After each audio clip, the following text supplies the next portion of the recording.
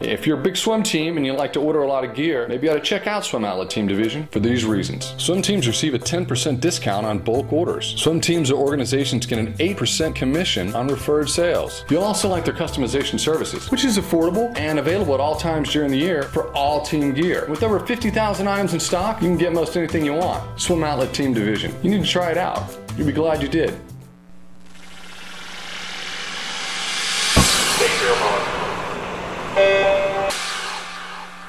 This is the Morning Swim Show for Thursday, October 18th, 2012. I'm your host, Jeff Cummings. Today in the Finis Monitor is Auburn junior Marcelo Chierighini, who is looking to continue Auburn's great tradition in sprint freestyle this season. And Marcelo joins us now from Auburn, Alabama. Marcelo, good to see you. How are you today? Good to see you, man. I'm good. It's a pleasure talking to you guys. You too. So you just had your first dual meet of the season. Tell us how that went for you.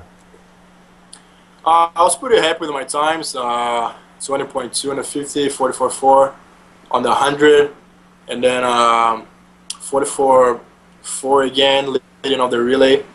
So it was pretty good. We're really tired, working really hard, so it's pretty good time for this time of the season. What's your motivation level for dual meets, especially when you're going into them during hard training? Well, a good thing about here in the United States is that the dual meets are so competitive, and we don't have any choice. We just need to go fast and try to beat the other team. And every time I'm really excited to race, on the dual meets. You went 20.2 in your 50. Compared to last year at this time, is that faster or slower or about the same? I think last year I did around 20.5 or 20 point high or something. But yeah, I think I'm definitely faster this year on the 50. Well, that's good. And how about your 100? Faster as well? I remember my 100 last year, my first dual meet, I was 43.9. So a little bit slower, but definitely working harder this year, especially on the lifting.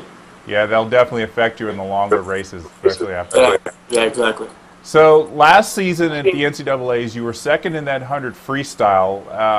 You finished second to Jimmy Fegan, who's no longer there, so that kind of puts you as the favorite. What do you think it's going to take for you to win in March? I think it's going to take around 41 high, 41 mid. Then we should probably win. Do you think you have that in you? Yeah, definitely. Did last season were you expecting to go 41? Yes, I was expecting to go a little bit faster than my freshman year, but since we have my trials like 1 month after NCAA, me and Brad, we decided that we're not going to full taper for NCAAs. So we did we rested, but no, we didn't have full taper. So I probably should go faster this season. Well, just hearing that's probably making a lot of your competitors a little bit nervous, knowing that you went 42.3 not fully rested. And it's got to make you excited to know that you did that not fully rested. Yeah, I'm really excited for this season. I want to see how fast can I go full taper, and let's see. I'm excited about it. Now, is the fact that you weren't fully tapered the reason why you weren't as good in your 50 at NCAAs, or are you just better at the 100? Well, I think my 50, I think it's always been a little bit worse. I prefer swimming the 100, but after NCAA last year, on my trials, I really did a huge improvement on the 50. I dropped from 22.8 to 22.0, so I'm really excited to see how fast can I go in yards, like fully taper in yards. Yeah, that will be interesting. So you said after NCAAs last March, you went straight to your Brazilian Olympic trials. You did make the Olympic team. You got to swim in the relays. What was that experience like for you? It was a great experience. And I was really happy with my results, but I really didn't swim that good. We didn't put Caesar on the prelims, and we got 9th. We almost did the final. I was a little upset with that, but I was really happy with my performance. Well, I imagine that now that the next Olympics is in Rio in your home country of Brazil, that Brazil is getting all excited about the possibilities of winning lots of medals. What was the talk after London to kind of, in terms of getting excited for 2016? Well, now all the Brazilian swimmers, we are really, really excited. We're already thinking about it's kind of far. It's 4 years from now, but we're already thinking and in Rio. And I mean, we just need to think each year. You know, next year Barcelona, and then Pampex in 2014, whatever. But we're definitely looking for Rio in 2016. How often do you get to go back home or to Brazil? I usually get back like twice per year. So like in the, for my trials in March, actually in April, and for Christmas. Well, you said in interviews before that Cesar Cielo was kind of your inspiration for leaving Brazil and coming to the United States for college. When you got on campus, how accurate were the descriptions that he gave of campus and the swim team? I was really good description.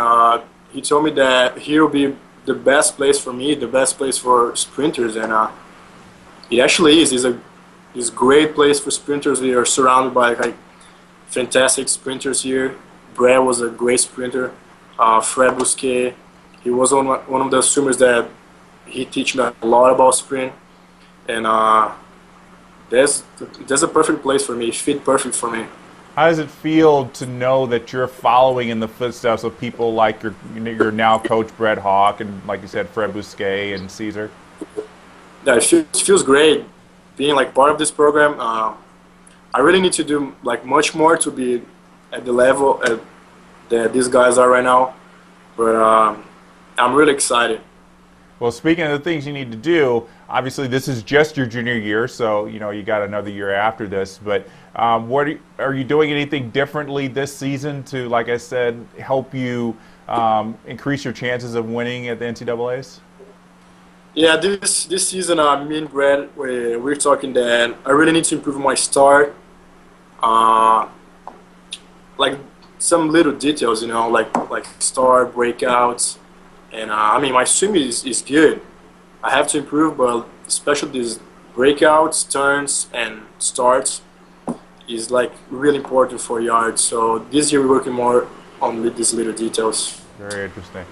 What are you studying there at Auburn? Right now I'm doing Spanish. I was doing business, and then I changed to Spanish. Well, it probably isn't too hard to learn Spanish. I mean, Portuguese and Spanish aren't too different. Yeah, they're not that different. So what would you be using that Spanish degree for? Well, actually, I still don't know. I don't know. I'm doing like this Spanish for, I don't know. I can use maybe in the future, but I don't know yet. I'm focused on swimming, but let's see. I don't know, honestly. What was that? Was just tossed your way there? That was like a box of coffee. Ah, there you go. Let's throw here. Every sprinter's best friend is a good cup of coffee before a race. That's a Brazilian coffee. Does that say Guinea? Yeah, from my last name, Chierighini. There you go. Maybe you could be there once you're done with college. You can get a nice little sponsorship with Guinea Coffee. Yeah, that's actually from my dad. My dad have a company in Brazil, so I just bring some of this coffee to Brad try. Very nice, very nice. As I said, it's caffeine. A little cup of coffee never hurts right before 50. So I'm sure it's come in handy for you. Yeah, definitely. Well, Marcelo, thanks so much for joining us today. We're looking forward to seeing how you do this season, and especially down the road as we get ready for Rio. Thank you, man. All right, so that's Marcelo Chierighini joining us from Auburn, Alabama. And that's going to do it for today's edition of the Morning Swim Show. Be sure to log in to swimmingworld.com on Facebook or Twitter to get the latest news from Swimming World. I'm Jeff Cummings. Thanks for watching.